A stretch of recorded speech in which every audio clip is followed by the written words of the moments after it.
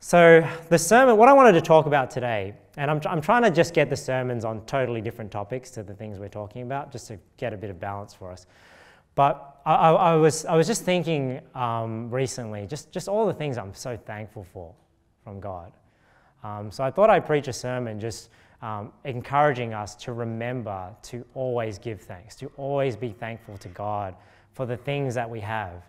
Because it's so easy to take things for granted and to start to be discontent and start to complain because we forget how much God has actually done for us and how much God has actually given us. So the examples I'm going to go through in this sermon are obviously going to be applicable to my life because these are the things I'm thankful for. But please take the principles there and just in your own life, maybe in the different subjects that I touch on, think to yourself how God has so richly blessed your life. And hopefully that in your heart, you'll be so thankful to God as you reflect on these things. So let's start in Ephesians 5. I just got two passages here because I think it's interesting the different angle that they come from. Ephesians 5:20 says, giving thanks always for all things unto God and the Father. I know I was trying to get away from the Trinity thing, but this is one of those passages, right, where it says, are we giving thanks to God, who's a different person, and the Father, who's a different person, just because it's God and the Father? Unto God and the Father in the name of our Lord Jesus Christ. So that says give thanks for all things. But look at what 1 Thessalonians 5:18 says. It says, in everything give thanks, for this is the will of God in Christ Jesus concerning you. So what's the difference? Well, the way I've always been taught this is, one is saying you're for all things. So the things that you have or the things that happen to you, they're the things you're giving thanks for. But when the Bible says in everything give thanks, that's like in every situation you're in. So, because it's easy to give thanks to God for all things when everything's going right. But are you thankful to God when everything's going wrong? When you're starting to lose things? When things are not going your way? Projects that you're working on are failing? Are you still giving thanks? Right? Because the Bible says here we should still give thanks for all things. But we give thanks for all things in everything, in every situation. We give thanks. This is the will of God in Christ Jesus concerning you. This is what God wants you to do, right? This is His will. This is what He wants. Job is a great example of this, right? Where he was greatly blessed. He had great businesses, lots of riches. He lost it all. It says, then Job arose, rent his mantle, and shaved his head, and fell down upon the ground and worshipped, and said, naked came I out of my mother's womb, and naked shall I return thither. The Lord gave. See, he recognized where his riches and possessions came from. And the Lord hath taken away. Look at this. Blessed be the name of the Lord. He was still thankful for God. In all this, Job sinned not, nor charged God foolishly. And oftentimes when we complain or we're discontent, we charge God foolishly, right? A lot of Christians that are out, they have the wrong perspective. They'll say things like, well, why did God let this happen? Why did God do this? They complain about things. They have the wrong. They charge God foolishly sometimes. So, like I said, some of these examples are going to be from my own life, but I wanted just to go through a couple of things that we should be thankful for. I've got quite a few things listed here, so hopefully this doesn't go for too long. Now, the first area I think we should be thankful for, and we can give God thanks for, is the fact that we have life. The fact that we were even created. The fact that we're even here today, because if you didn't have life, you can't even be thankful in any other area, right? Because if you don't even exist, how are you going to give thanks for anything? So this enables us, it enables you to even be able to experience the other things that you can be thankful for. Look at Daniel 5 here. It says, this is talking about Belshazzar in Daniel 5. It says, but has lifted up thyself against the Lord, talking about Belshazzar, this evil king. And they have brought the vessels of his house before thee, and thou and thy lords, thy wives and thy concubines, have drunk wine in them, and thou hast praised the gods of silver and gold, of brass, iron, wood, and stone, which see not, nor hear, nor know. And look at this. And the God in whose hand thy breath is, and whose are all thy ways, hast thou not glorified. So he's saying you're basically blaspheming God, and he's the one that's even keeping you alive. Right? Your breath is in his hand. All your ways are in his hand. You wouldn't even exist right now if it wasn't for God. Right? You wouldn't even be able to be held together. Like people think, we're made of molecules made of atoms, and then scientists wonder, what are atoms? What's holding the atom together? right? It's because God is holding the atom. Look at this, Hebrews 1:3 says, who being the brightness of his glory and the express image of his person, and upholding all things by the word of his power. See, the word of God is actually holding everything together. So when they wonder, why is this atom being held together? These neutrons, protons and neutrons and the electrons, that's what they tell us, right? The conceptual version of the atom. So it's got all this energy in it. What's holding it all together? Well, God is. And what happens when they split the atom? Atomic bombs, how much energy is in there? That's the power of the word of God. So the word of God is holding, it's the only reason why we have life. It's holding all things together. Now people might ask the question. They'll say things like, well, if God knew that people would deny him and they would reject him and then just go to hell, why did he even create them? And this is the wrong mentality, because God is not the God of Calvinism, right? That just creates people just to damn them for his glory. No, we're told in Genesis 1 why God created man. Look here. And God said, let us make man in our image after our likeness. I'm sorry, I can't get away from this because I do have some Trinity points in here as I go to these passages. Let us make man in our image after our likeness, and let them have dominion over the fish of the sea, and over the fowl of the air, and over the cattle, and over all the earth, and over every creeping thing that creepeth upon the earth. So what I just wanted to point out here, because I know people say, the death knell to the oneness argument is that God is an us. It uses a plural personal pronoun. And the reason why I think that argument, I agree with that position, because I do agree that God is three persons, and that's why it uses a multiple person pronoun here. But I think what people don't understand that are arguing for the Orthodox Trinity is that argument could just be equally applied to God being used in a singular person pronoun. So they'll say God's three person because it uses a multiple person pronoun. And it's like, okay, well, just use your own reasoning with the singular person pronoun, and that means God is also one person. I think the people are not thinking their arguments through. But it says here, God let us make man in our image. And look here, why? Let them have dominion. So he created man, why? To give man blessings, right? So God created man in his own image. In the image of God created he him. Male and female created he them. And look at this. And God blessed them, and God said unto them, be fruitful and multiply, and replenish the earth, and subdue it, and have dominion over the fish of the sea, and over the fowl of the air, and over every living thing that moveth upon the earth.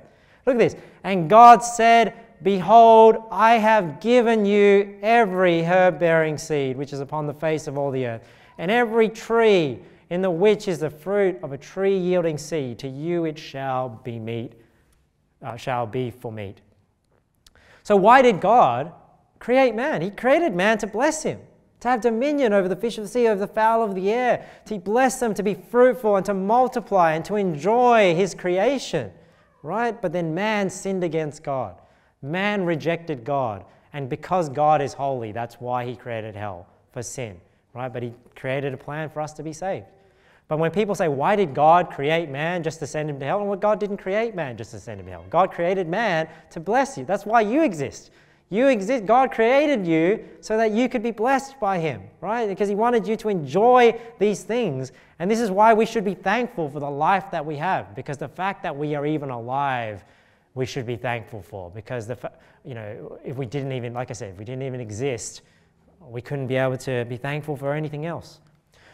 What's the second thing that we can be thankful for? We should be thankful for our health, right? And when I think about health, I'm talking about our body, right? If you think about what God has allowed us to experience by creating us, think about our five senses, sight, sound, or touch, taste, and what was the last one? I forgot now. I had it in my notes. Taste, touch, smell, sight, hearing is the last one. So our health, the ability to do these things, the ability to move about freely, right? The fact that we can walk and we can move and we can travel places, we can do things.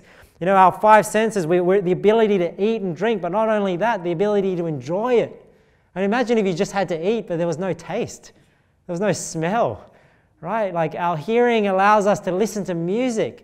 Our voice allows us to praise God. Our hands allow us to feel things and to touch things. Imagine if you could only taste something, but you couldn't feel it. We take these things for granted. You know what I mean? When we complain about life, about how hard life is, I mean, do you stop and think that not everybody has their five senses, right?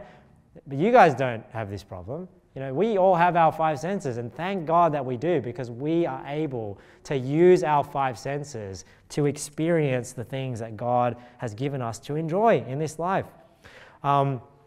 So the ability to eat and drink. I mean, I think that's one that a lot of people, that's why people struggle to fast, right? Because we enjoy it a lot, you know? And after you fast, like it's like, I remember because I was talking to John, you know, because he's trying to set up his boat, and like just everything's just so difficult right now. And I'm sure like setting up his boat, it's like going camping. And I remember when me and my wife were going camping, and you set, okay, you try and like just get a piece of toast together. And camping, once you create a piece of toast, you put some butter on it, it's like, oh man, this is the best piece of toast I've ever eaten. But for some reason, when you're in that situation, it's so hard, but it's so much more enjoyable. Why was I going to Proverbs 30? The ability to move about freely, the ability to eat and drink, the ability to marry. I just wanted to mention this one because in Proverbs 30 is an interesting passage here. It says, there be three things which are too wonderful for me, yea, four which I know not. The way of an eagle in the air, the way of a serpent upon a rock, the way of a ship in the midst of the sea, and look at this, and the way of a man with a maid. Right? I'm not trying to be perverted here or anything, but you know, it's like obviously we enjoy the company of our wife, but we also enjoy each other physically as well. That's part of God's plan, right? And I just think it's amazing that God allows us to enjoy these things. You know, obviously it says here in verse 20, such is the way of an adulterous woman. She eateth and wipeth her mouth and saith, I have done no wickedness. Why? Because she's destroying this beautiful thing that God created between a man and his wife, right? Because this guy's saying, hey, there are these four things that are too wonderful for me, the way a bird flies, the way a serpent crawls on the rock, the way the ship goes in the sea, the way of a man and a maid. And he says, hey, but an adulterous woman, a fornicator, she's just destroying this thing. It's like she eats garbage, right? And she wipes her mouth and says, hey, that tasted great. No, that's not great. Adulterous woman is destroying this beautiful thing that God has created. And what I'm talking about is, hey, the fact that we are alive and we have health, we're able to use our five senses. This is something that we are able to enjoy. We ought to be thankful for, with our spouse. The Bible says here in Mark 8, for what shall it profit a man if he shall gain the whole world and lose his own soul? What shall a man give in exchange for his soul? Right? So our soul is so valuable, right? We talked about life being valuable. We'll talk about eternal life a bit later. But look at what Jesus says here in Mark 9. The fact that we have these things, he says, and if thy hand offend thee, cut it off. It is better for thee to enter into life maimed than having two hands to go into hell, into the fire that never shall be quenched, where their worm dieth not, and the fire is not quenched. So even though these things are so valuable that we should be thankful for, he's saying, hey, these things are worth getting rid of if it's making you go to hell, right? So he's not saying, hey, if your boat offends you or your car offends you. I mean, these are things that are actually valuable, of high value. And he's saying, hey, if these things offend you, it's better to not even have them, even though they're so valuable to us. And if thy foot offend thee, cut it off. It is better for thee to enter halt into life than having 2 feet to be cast into hell, into the fire that never shall be quenched, where their worm dieth not, and the fire is not quenched. And if thine eye offend thee, pluck it out. It is better for thee to enter into the kingdom of God with one eye than having 2 eyes to be cast into hellfire, where their worm dieth not, and the fire is not quenched. So that's another thing we should be thankful for, right? The fact that we have our 5 senses, the fact that we have health. Even if we lose all these other things, often people, they will give up all their riches, they will give up all their investments if there was a way that they could receive sight, for example. Or there was a way that they could hear again, or a way they could walk again, and you guys have these things. We have these things. These are things that we ought to be thankful for. There's nobody here that is disabled in that way. So we don't have any reason to not be thankful and not be content. What about family? Family, let's look at some passages here. I'm so thankful for my wife. Whoso findeth a wife findeth a good thing and obtaineth favor of the Lord. Compare that to Proverbs 31:10. Who can find a virtuous woman? For her price is far above rubies. You know, I'm so thankful that I'm not single. I'm not having to go at single people here, but you know, I remember, like it would, you know, if somebody asked me, you know, do I ever miss those single days? No, I don't miss those single days. You know, maybe some people miss those single days if they don't have a good marriage. I've got a good marriage. I'm thankful for it. You know, I never want to go back to those single days. And honestly, I'm so grateful to God sometimes when I think about it, because I remember what it's like being single. You know, I remember when I was single, looking for a wife, and I remember, you know, begging to God. I'm sure a lot of people, some single people have done this, just begging to God, just thinking, God, I'm trying to serve my life, you know, use my life to serve you. I'm trying to do all the right things. But God, where is she? Yeah. Right? Yeah, had that prayer? That's the prayer that I've had, right? It's like, where is she? Where's the woman that I'm meant to marry? You know, almost turning this woman into an idol, right? I'm not saying that's the right thing to do, but this is what single people do. They turn marriage into an idol. No, we should always be serving God, and you know, God will help you along the way. You know, when we find we have to just take the opportunities that come to us. And you know, I'm really thankful for meeting Elizabeth. I'm really thankful, if you guys know the story of how I met my wife, I'm really thankful to Matthew Stuckey, because if it wasn't for Matthew Stuckey, I would not be married to that woman right now. Because the only reason why I even went over to talk to Elizabeth is because Stuckey pushed me to go and talk to her. So if he did not do that, who knows where my life would have been, right? I could have been married to a totally different woman, because then that event wouldn't have happened. So, you know, I'm thankful for my family. I'm thankful for my wife. You know, I'm thankful that I'm not single anymore. You know, that I have a wife that we enjoy each other's company. You know, and all the things that she does for me. You know, she supports me. You know, we're not in constant conflict. You know, I'm thankful for those things. You know, and she wants to grow in the faith, so we support each other. Not only, you know, we enjoy each other physically also, but also spiritually. We enjoy each other's company, discussing different things. You know, I'm thankful for my children. You know, lo, children are an heritage of the Lord, and the fruit of the womb is his reward. As arrows are in the hand of the mighty man, so are the children of the youth. Happy is the man that hath his quiver full of them. They shall not be ashamed, but they shall speak with the enemies in the gate. And sometimes, you know, I probably take this one a bit for granted. I'm sorry if this sermon just sounds like it's all about me, because I'm just saying these are the things I'm thankful for, right? Because, you know, in my life, in my personal experience, you know, having children, we've almost taking it for granted, because we've never had any trouble, you know, having children and things like that. So for people that have trouble having children, they're probably a lot more thankful than I am. So I have to remember, because I do sometimes take my children for granted, and I have to remind myself that these children that God has given me is a great reward that I have, and these a great something that's very valuable, and I often take them for granted, and I shouldn't, right? I ought to be thankful for the things that God has given me that are so valuable in my life. What's another thing that we ought to be thankful for? So we talked about life. We talked about health, right? The fact that we can experience things with our body, we can move about. Thankful for our families, right? Thankful for the people in our life that support us and encourage us, and the people, you know, the people that we enjoy spending time with. And part of that is church. You know, I'm not just thankful for this ambiguous corporation or ambiguous organization that is the church in Punchbowl. No, when I think of the church in Punchbowl, I think of the faces that I'm looking at right now. You know, I don't think of this business that I'm running, because if you guys weren't here, there wouldn't be a church in Punchbowl, right? The church in Punchbowl is you guys. So I'm thankful that we have a church. Look at what it says here in Hebrews 10. And I've underlined some passages because I want to make a point here. Let us hold fast the profession of our faith without wavering, for he is faithful that promised. And let us consider one another to provoke unto love and to good works, not forsaking the assembling of ourselves together as the manner of some is, but exhorting one another, and so much more as ye, that's a plural there, see the day approaching, right? So this is what church is about. It's about us, right? Church is not about one person. Church is a group of Bible-believing Christians coming together in the name of our Lord Jesus Christ as a body to edify one another and to provoke each other unto love and to good works. And that's the purpose of why we're here, to fulfill this great commission.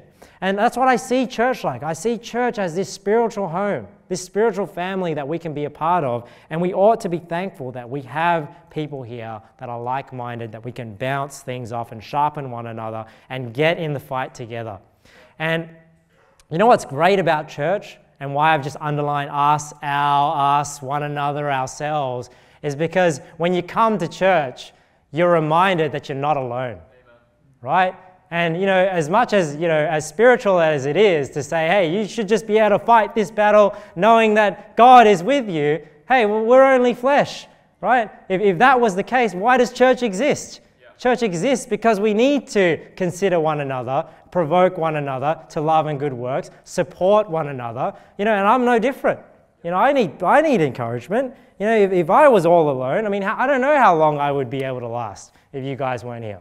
Right? Supporting me, standing by me, getting in the fight together. I feed off that spiritual support, because even though I could say, oh yeah, God is sufficient for me, and hopefully it never gets to that point, I'm just a man just like anybody else. So I'm not perfect. I need a church to encourage me. And think about it, how it affects you, because knowing that you have a Bible-believing church that is like-minded with you to come home to, hey, that gives you a bit of confidence, doesn't it? Yeah. You don't care so much about what the outside world thinks because you can come back to church and there's a group of people here that do believe the right thing. That's why before this church existed and we were all at different churches, you're a bit less confident talking about doctrine, talking about things because you kind of need to be accepted in that group. But now that hey, well, we have a Bible-believing church that believes like I do, you don't care so much anymore. It's a bit like when you're dating, right? Like when you're dating, you care what that person thinks because there's a lot at stake. But then when you're married, it's like you can talk to any girl because it's like I've got nothing to lose now. She thinks I'm an idiot. It doesn't matter because I'm married. I don't need you. It's a bit like that with church, and I'm not saying that that's necessarily the right attitude to have. I'm just saying that's what I mean by it. It gives you confidence. Right? And you guys probably feel that. And I'm just telling you guys that that's how I feel too. Yeah. When I get into the spiritual battle, whether it's here, soul winning, or online with other railers, you guys are the ones that give me the confidence to stand up and go, you know what, I don't care what people think. I only care what the Bible thinks. But you know what helps me to do that and stand on that is you guys.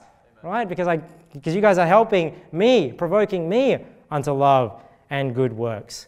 So, I don't need a lot of people. We don't need a lot of people to get this spiritual support. We just need a few mighty men that are willing to stand with us, right? And that's why I wanted to show you this passage in 2 Samuel 23 when it talks about David's mighty men. Look at this.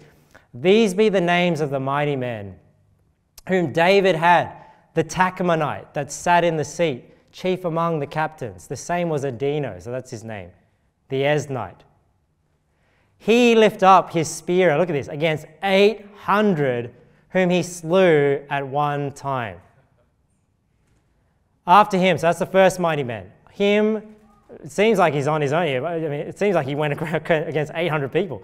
After him was Eleazar, the son of Dodo, the Ahohite, one of the three mighty men with David when they defied the Philistines that were there gathered together to battle. Look at this. And the men of Israel were gone. So the majority of the people had deserted them to go and fight. But this guy, Eleazar, the son of Dodo, he was one of the three mighty men that stood with David against the Philistine. So what are you getting from this passage? You're seeing that these guys, they're always outnumbered, right? When you look at these different scenarios, they're always outnumbered, but David just needed a few mighty men, and he was able to stand against 800. He was able to stand against the Philistines, even though the rest of Israel had deserted them. Let's look at the third. He arose and smote the Philistines. This is talking about Eleazar, until his hand was weary, right? So these are the sort of mighty men that I need to stand by me, the ones that are willing to fight until they got no more fight in them. He's saying he fought to the point where he was weary. Look at this.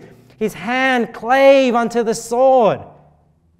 Now, what do you think that sword's talking about in the spiritual realm? His hand cleaving to the sword? That's the word of God. That's why when we fight, we cleave to the Word of God. That's why when we fight this spiritual battle, we're always quoting the Word of God. We're always using the Word of God. We're always defending with the Word of God. And you know something interesting about the Word of God? The Bible says it's a two-edged sword, right? But some people, they treat the Word of God like a one-edged sword. What do I mean by that? They just state their position. What's an example? Matthew 28, right? baptized in the name of the Father, Son, Holy Ghost. The way I see that, that's like a single-edged sword, right? A two-edged sword just goes Matthew 28, Matthew 28, Matthew 28, single-edged sword. But when we fight with the Word of God, we should be using a two-edged sword, right? Where we can say, well, whoa, Matthew 28 says, go ye therefore, because Jesus has all authority, right? So that's our one side of the edge. And then we go to the other side of the edge, where we go Acts 2:38, baptize in the name of the Lord Jesus Christ. And we go to Acts 8, where it says, be baptized in the name of the Lord Jesus. Acts 10, baptized in the name of the Lord Jesus. Acts 19, baptized in the name of the Lord Jesus. 1 Corinthians 1, baptized in the name of the Lord Jesus. So we don't just use a single-edged sword, because we use all of Scripture to fight, right? We use one side and the other side because we don't shy away from any Scripture. And this is what's happening in all these different arguments, right? They want to get away. They're not explaining these other passages. You know, it's like with my conversation with Tommy McMurtry. All he did is he just stated his position again, right? Just using one side of that sword. Where it's like, well, wait a second, yeah, we use the one side, but you've got to use the other side, the two-edged sword as well, and use all of Scripture, all of the sword to defend your position. So his hand clave unto the sword, and the Lord, look at this, and the Lord wrought a great victory that day, and the people returned after him only to spoil, right? So the mighty men, they're the ones doing the fighting, they're the ones standing. And then once they win the battle, that's when all the support comes, right? And they're just coming to take the glory, take the riches after them. Let's look at the last one. After him was Shammah, the son of Agi, the Hararite. And the Philistines were gathered together into a troop. There was a piece of ground full of lentils, and the people fled from the Philistines. But he stood in the midst of the ground and defended it and slew the Philistines, and the Lord wrought a great victory. So that's how I think of when I think of church. You know, our church doesn't need to be humongous, but like with David, if he just had a few mighty men standing against him, cleaving unto the word of God, they can fight even when they're outnumbered. And it says here, the Lord wrought a great victory. Now let's go on to the next one. So we have to be thankful for our church, thankful that we have a church to be part of. And I'll blow through the next ones pretty quickly, but thankful for our home, thankful for the fact that we have food and raiment. The Bible says here, but godliness with contentment is great gain. For we brought nothing into this world, and it is certain we can carry nothing out. And having food and raiment, let us be therewith content. And we ought to be thankful that, when I go home, like even tonight, we don't wonder what we're going to eat tonight. Yeah. We got dinner already organized, right? We don't wonder what we're going to eat when we get home. You're going to wonder whether you're going to eat tomorrow. Are you going to wonder where you're going to sleep tonight? I've got so many. You guys know me. I'm not like I don't buy a lot of clothes and shoes and everything. I've got more T-shirts than I can even wear. Yeah. Right? You guys have that, where you just have so many T-shirts. I end up wearing the same ones, and you just never get to the rest of your wardrobe. But you just feel like I don't want to throw them away because they're new, and somebody gave them to me, and I've never worn them. I've got too many T-shirts to wear. We ought to be thankful for these things. Let's go on to the next one. So these ones are a bit quicker. Home, thankful for the fact that we have work. Let's read Deuteronomy 8 here. When thou hast eaten and art full, then thou shalt bless the Lord thy God for the good land which he hath given thee. Beware that thou forget not the Lord thy God in not keeping his commandments and his judgments and his statutes which I command thee this day. Lest when thou hast eaten and art full and hast built goodly houses and dwelt therein, and when thy herds and thy flocks multiply, and thy silver and thy gold is multiplied, and all that thou hast is multiplied, then thine heart be lifted up, and thou forget the Lord thy God, which brought thee forth out of the land of Egypt, from the house of bondage, who led thee through that great and terrible wilderness, wherein were fiery serpents and scorpions and drought, where there was no water, who brought thee forth water out of the rock of flint, who fed thee in the wilderness with manna, which thy fathers knew not, that he might humble thee, and that he might prove thee, to do thee good at thy latter end. And thou say in thine heart, so look, they've gone into the promised land, they're multiplying, they're growing in wealth. We're talking about work, remember. And it says here, and thou say in thine heart, my power and the might of mine hand hath gotten me this wealth. But thou shalt remember the Lord thy God, for it is he that giveth thee power to get wealth, that he may establish his covenant which he sware unto thy fathers, as it is this day. So why should we be thankful for work? Because it's God that gives us the ability to even go out and make a living, right? So I'm thankful that I've got a job, right? That I have well-paid work. And, even though this church isn't large enough to support me, we're able to live comfortably and to be able to pay the bills. And I'm thankful for that. Another thing I'm thankful for, is our country. And yeah, I know our country's not perfect, and there's a lot of corruption, but there's a lot of things we can be thankful for. The Bible says here, I exhort therefore that first of all supplications, prayers, intercessions, and giving of thanks be made for all men, for kings and for all that in authority, that we may lead a quiet and peaceable life in all godliness and honesty. For this is good and acceptable in the sight of God, our Savior. So yeah, our country's not perfect, but thank God that we have the freedom to assemble. Yeah. Thank God that we have somewhat freedom of speech, that we're able to speak our mind and people uphold the right to be able to express differing opinions. Thank God that we have the freedom to go soul winning. We don't go out soul winning and are worried that we're going to get put in jail. And thank God that, our Christian has somewhat Christian principles, even though it's not perfect and it's going away. But thank God as well in our country, we have the opportunity to be involved in the political process. We're not in a country that's a dictatorship or things like this where we're just oppressed. We can actually get involved and make a difference. And that's something we ought to remember and to be thankful for. Now, I've got two more things to be thankful for. Number one of them here is the Word of God. That we're thankful that we have the Word of God. Right? Sometimes we forget this. We forget that we should be thankful for the fact that we're able to, at the push of a button, just search the whole Scriptures. There wasn't always a time where it was divided into chapters and verses and be able to reference, just search, just type into Sword Searcher, just, one word and just be able to pull up all the verses. That gives you a different perspective when you think of the Bereans who were more noble than those in Thessalonica because they searched the Scriptures daily, whether those things were so. They're probably trying to accomplish what we would accomplish in a couple of seconds, just searching the Scriptures, just seeing whether the things were so. And we ought to be thankful for that, where we live in a day of technology where we just have it so easy. 2 Peter 1, for we have not followed cunningly devised fables when we made known unto you the power and coming of our Lord Jesus Christ, but were eyewitnesses of his majesty. For he received from God the Father honor and glory when there came such a voice to him from the excellent glory, this is my beloved Son, in whom I am well pleased. So we're not following cunningly devised fables. We're not just duped into following man's word. We ought to be thankful that we've got the Word of God in our hands, searchable, all these sorts of things. Just so easy to get to. You don't even need a paper version anymore. You don't even need to buy an app. It's just free online. Just go to sites like Bible Gateway. For he received, let's keep going. And this voice, which came from heaven, we heard when we were with him in the Holy Mount. Look at this.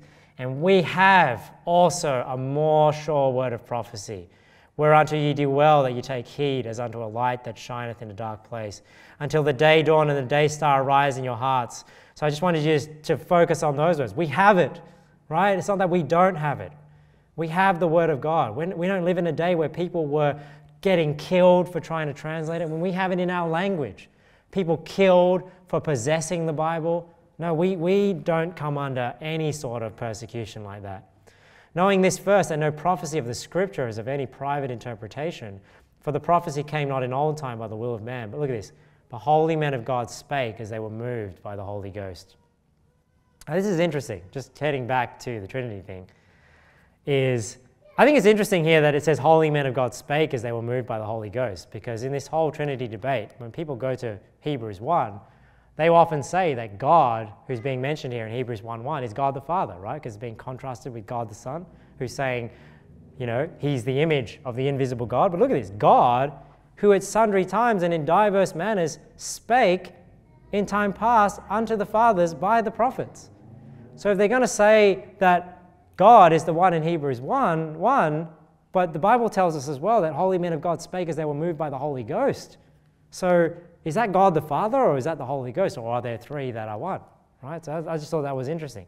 Hath in these last days spoken unto us by his Son, whom he hath appointed heir of all things, by whom also he made the world. So we see here a distinction between God the Father and God the Son, but it says here in 2 Peter 1:21 that the one speaking through those prophets was the Holy Ghost. I just thought that was interesting. All right, let's go on to the next one. The last one is salvation that we ought to be thankful for. Salvation. Because you know what? The Bible says here, these things have I written unto you that believe on the name of the Son of God, that ye may know that ye have eternal life, and that ye may believe on the name of the Son of God. And the reason why I have this one last is because even though we lose all the others, all the things we should be thankful for, even if we lose our life, our family, even if we're scattered because of persecution and this church doesn't exist anymore, if we lose our belongings at home, if we lose our job, even if we lose the ability to get the Bible, we will never lose our salvation. We will have our salvation at the end. And we ought to be thankful for that. Let's read in Revelation 21. It says here, "And I saw a new heaven and a new earth, for the first heaven and the first earth were passed away, and there was no more sea. And I, John, saw the holy city, New Jerusalem, coming down from God out of heaven, prepared as a bride adorned for her husband." So this is when God creates all things new. "And I heard a great voice out of heaven saying, Behold, the tabernacle of God is with men, and he will dwell with them, and they shall be his people, and God himself shall be with them and be their God." Look at this. "And God shall wipe away all tears from their eyes, and there shall be no more death, neither sorrow nor crying, neither shall there be any more pain, for the former things are passed away." See, this is what we get to experience by being saved. Thank God for that. "And he that sat upon the throne said, Behold, I make all things new. And he said unto me, Write, for these words are true and faithful. And he said unto me, It is done. I am Alpha and Omega, the beginning and the end. I will give unto him that is athirst of the fountain of the water of life freely." Now, I've just got that underlined because you haven't listened to some of my videos online. I thought it was interesting that Jesus in John 4 and in John 7, he's the one that gives the living water, if you remember. He says, "If thou knewest the gift of God, and who it is that saith to thee, Give me to drink, thou wouldst have asked of him, and he would have given thee living water." Now, what's interesting in Revelation 21 is the one that's giving the living water, which is the water of life from that fountain, is he that sat upon the throne, right? But isn't Jesus the Lamb in Revelation? So we read on, "He that overcometh shall inherit all things." Thank God for that. As a child of God, there are blessings that come with being a child of God, where there's an inheritance for us. Inherit all things. We get to partake in this new heaven and this new earth that unbelievers don't. And look at this. "And I will be his God." So who's talking here? "He that satteth upon the throne," which is the one that gives the water of life freely. "And he shall be my son." So doesn't that mean the one sitting on the throne is God the Father, right? If we're going to be his son.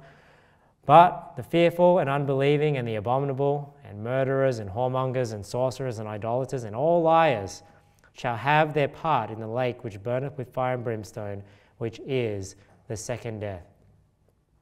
Now, I don't think if you've ever read Revelation 21:8 in that context, right? Because we use Revelation 21:8 out soul winning, right? To show people that if they don't believe, they're going to die and go to hell. But in this context, it's actually comparing those that are not saved and being thrown into the lake of fire with what will be given to the people that are saved, right? We inherit all things. We ought to be thankful for that, because the people that don't believe, they will be cast into the lake of fire, which is the second death. Thank God for that, right? And, I know it's easy to say, and I'm obviously not being not compassionate at all, but if we do have the right perspective when we go through hard times in our life, having this perspective makes it a lot easier to handle, right? Knowing that one day it's all going to be over. Yep. One day all the pain, all the sorrow, all the crying, it's all going to be gone. God's going to wipe away all these tears, and he's going to create all things new. Now, just 3 applications. So that's the point of this sermon tonight. The point of this sermon tonight is just to get us to remember the things we ought to be thankful for.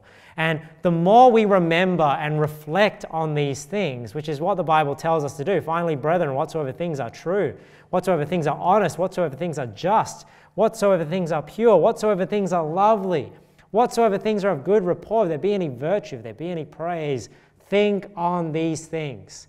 So if we have a mindset where we're generally thinking about negative things and bad things, this is not the way God wants us to be thinking. He wants us to be more characterized, right? thinking on the things that are good and pure and honest and just. We ought to be thinking on these things, and the more we think on them, the more we're going to be thankful for them. And the more we're thankful, there's just 3 things I want you guys to take away. One is, it helps us to be content. Right? It helps us to be content. Now, content, like when the Bible says godliness with contentment is great gain, I feel like a lot of people preach contentment incorrectly, because they teach contentment as though it is wrong to ever desire anything more than what you have right now, which I don't think is wrong, right? It's not wrong to want to desire other things and desire to excel, right? Desire to excel in your career and desire, because people get this idea of contentment, like I should just be fine where I am and just coast. No. That's not, contentment means that you're happy, right? To be content means that even if you don't get the thing that you're striving for, you're still happy, right? And how do you know whether you're godly with contentment? Is because when you lose everything, are you still happy? Right? That's how you know whether you're content. So it says, let your conversation be without covetousness, and be content with such things as you have, for he hath said, I will never leave thee nor forsake thee. So that's going back to the fact that we have salvation, right? But you see here, that contentment, it's linked with covetousness. See, because people are covetous because they're not thankful. They're not content with the things that they have. And that's why we reflect on the many things that God has given us that we take for granted every day, that'll help us to be happy with what we have, to be content. And it kind of is linked in with number 2, that we don't complain. Jude 1:16, look, these are murmurers. This is talking about false prophets, but we can learn the principle here. These are murmurers, complainers. Look at this, walking after their own lusts. So you see how they're not content with such things that they have. They're lustful. And it says, in their mouth speaketh great swelling words. Why? Having men's persons in admiration because of advantage. So why do they just embellish things or lie about things? It's because they're trying to gain an advantage, a materialistic advantage, by having these men's persons in admiration. So number 1 is be content. Number 2 is don't complain. Don't complain about things because you've got it so good already. What is there to complain about? The last one is, the more we think on how much God has given us and how thankful we should be, that should push us to serve God, right? That's why in Romans 12:1 it says, I beseech you therefore, brethren, by the mercies of God, look at this, that you present your bodies a living sacrifice, wholly acceptable unto God, which is your reasonable service. Now, after hearing about all the things we should be thankful for and all the things that God has given you, is it unreasonable for God to expect you to serve Him? Of course not, right? But yet people think it's such a big ask to go soul winning. It's such a big ask to read their Bible. It's such a big ask to pray. It's such a big ask to come to church once a week. I mean, come on, guys. Once a week. God has given you guys so much, but then yet we complain. We dare complain just to come to church, just to read our Bible. How ungrateful are we? How ungrateful are we if we have that sort of attitude? Of course we shouldn't have that attitude. That's why when we think about how much God has done for us, man, how can you not serve the Lord? It's your reasonable service. You're being unreasonable if you don't serve God. So my last challenge to you is, this is the verse I'm going to end on. Luke 12, and that servant which knew his Lord's will and prepared not himself, neither did according to his will, shall be beaten with many stripes. But he that knew not and did commit things worthy of stripes shall be beaten with few stripes. But look at this. For unto whomsoever much is given, of him shall be much required. And to whom men have committed much, of him they will ask the more. So if you think about how much God has given you, and it's reasonable of him, the more you are given, the more God expects from you. God expects more from us. Why? Because we've got it easy, guys. We like all the things we talk about. I mean, the things that we take for granted, I'm sure a large majority of the population in the world would love your problems if they could have everything else that came along with it, right? Just think about that for a moment. I'm sure there's so many people in the world. We've got it so good. And my challenge to you is, if you've got it so good, God expects so much more from you, right? Because we have wealth, we have, freedom, we have our health, and we have unlimited access to the Word of God, so you better get out there and start preaching the Word of God and start serving Him. All right, let's pray. All right, thank you, Lord, for your Word. Lord, just challenge us and help us to be reminded of how blessed we are, Lord, and how much we have. Thank you, Lord. Thank you, Lord, for creating us. Thank you for blessing us and giving us everything that we have, and even the power to even get more things. So I pray, Lord, that everything we have would be used to serve you. Thank you, Lord, that even if we lose it all, we'll still have a home in heaven. And thank you for the Lord Jesus who provided that for us. And we pray all these things in His name. Amen.